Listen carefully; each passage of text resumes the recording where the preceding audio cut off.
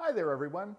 I'm Professor John Hawks, and I'm an anthropologist at UW-Madison and a faculty member in the Crow Institute for the Study of Evolution. I brought you here to the Biological Anthropology Lab to talk about my work and to introduce some of what we do with comparing fossil hominins and human evolution. My work is on human evolution broadly. I look at the genetics of living people, how they're connected to ancestral humans and archaic humans in different parts of the world.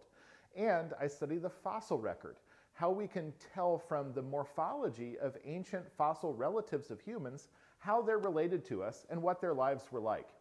Some of my work has been in South Africa, where I work with colleagues at cave sites uncovering fossil evidence of human relatives and trying to understand how they lived.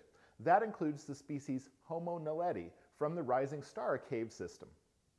Now, the fossils that we study in South Africa and in other parts of the world remain in the countries where they're found, and we study them there. But here in my lab in Madison, we use data that we've collected from those fossils to examine it and compare it with data from other parts of the world and with living humans. We try to build a picture of our entire human family tree to understand the changes that happened along the road to becoming today's modern humans, and also the unique lifestyles that ancient hominin relatives had and the way that they adapted to their unique environments. So that's the kind of work that we do. Now, one important part of that is letting students know about what these fossils are and what they're like. And the Biological Anthropology Lab here at UW has really wonderful skeletal collections of recent humans and of other primates that are our close living relatives, as well as high-resolution copies and 3D prints of fossil evidence of human evolution from around the world. Now, this year has been a really tough one for us because it's really important to get students a very hands-on experience of what fossil hominins are like, and they haven't been able to come into the lab this year.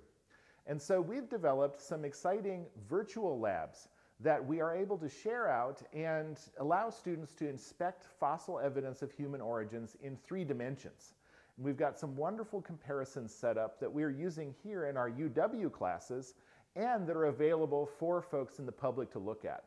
You can check those out by looking at my website for my lab here, homininanthropologywisc.edu.